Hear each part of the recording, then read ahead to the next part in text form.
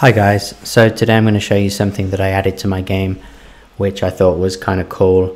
It's pretty simple, but basically what it is you know how you can have faces when you talk to characters.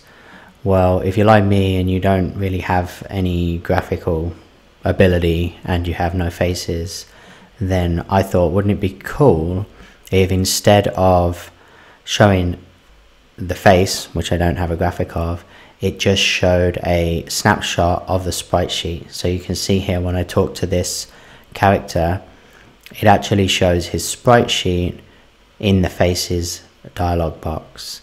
And again, you see here when I talk to this guy, it shows his little sprite. This is kind of fun, you know, it adds a bit more dimension to your game.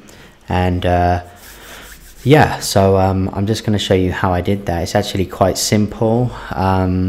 It's not a plugin, but it's a script that basically generates these images out of the sprite sheets that you already have. Anyway, so yeah, the way that I accomplished this is I took the existing sprite sheets. So for my sprite sheets, I actually use the RPG character builder tool, which I built some time back, which you can get on Steam for free. And that's what I'm using to actually create the sprites. So you'll see here in my images, I have a lot of different characters that I've created with this. I have various variations of my main characters, but also down here, lots of NPC characters. So if I do a preview here,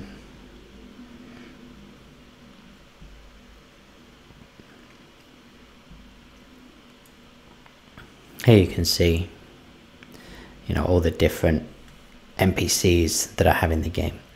So the cool thing, essentially what I did is I took this section here and turned that into a face image that RPG Maker can understand, so that you can show it as a face when the character talks. So RPG Maker faces are stored in the faces directory in the images, and the way that faces work, the default face is it's a 4x2 grid. So you can see, for example, here's one that comes with the RPG Maker out of the box. I actually changed the first image here, but it's 8 faces, 2 rows of 4. So as long as it matches the correct size and you can fit your image inside here, then RPG Maker will let you pick from any one of these 8 when setting up your show text. So what I did is I simply just wrote a quick script using a free tool called Image Magic. And what I did is I took all of the existing images here, had that script cut out the first character, and then create a new file of just the perfect size. So here's that file right now. So if you take a look if I show you in GIMP, you'll see here is the character inside an image that is the correct size to show as a face. I will post that script up for you in the description, and I'll actually run it now just to give you an idea of how that's actually gonna work. So the script I created is called Create Faces, and it's just a script that you can run on a Windows or a Mac computer from the command line, and it uses a file which I call spritesheets.txt, which has a list of all the sprite sheets that you have in your game that you wish to convert to faces.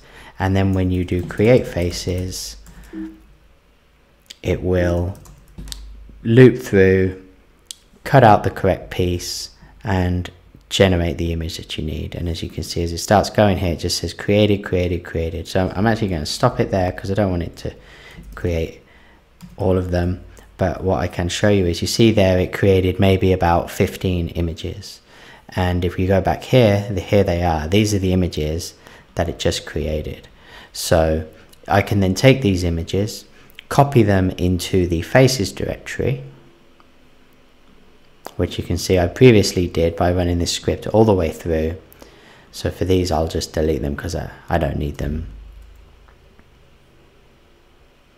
But then in your RPG Maker, it's now just a case of setting the face of the actor. So if I create a new event, Let's just create one here in my test map.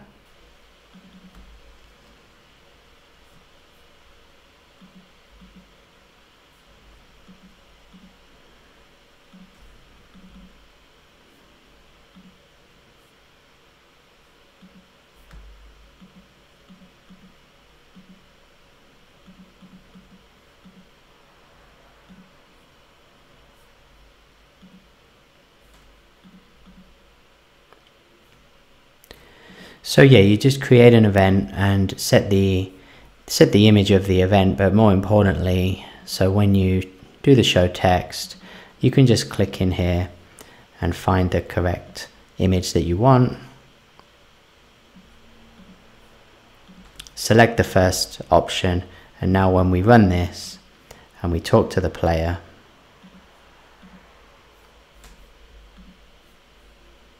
it'll show that nice little face. So there's our event. So let's go say hi. And you can see here, look, so there it is.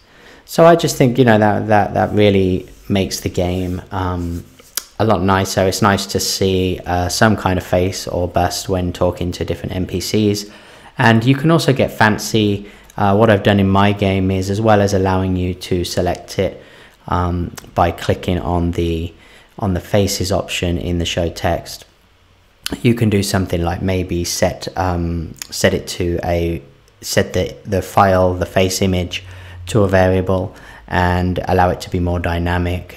In my game, my character can have multiple different sprite sheets dependent upon what beard he's wearing. So I have it so that when the beard is changed through a little code by setting a variable, then I can actually have it do that using the message core from Yanfly. So yeah, I'll post the script in the description, and if you have any questions, feel free to comment, hit me up, and I can help you get this going. But I think it's a pretty cheap and effective way to get some faces into your game. Please click subscribe if you like the channel, and join me on twitch.tv, where I'm regularly doing indie game development and game playthroughs.